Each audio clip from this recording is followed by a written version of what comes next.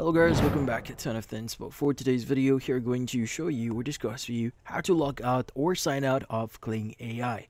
So if you're interested, let's get started. So you might be wondering, how do you exactly sign out from your Kling.ai account? Well, signing out from your account is actually pretty easy.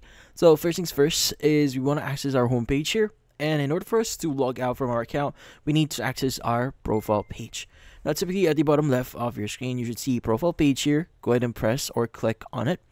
And you want to go to the top right here and you should see profile settings. Go ahead and click on it. Now, what we need to do is you just need to go to the very bottom here and just click on the sign out button.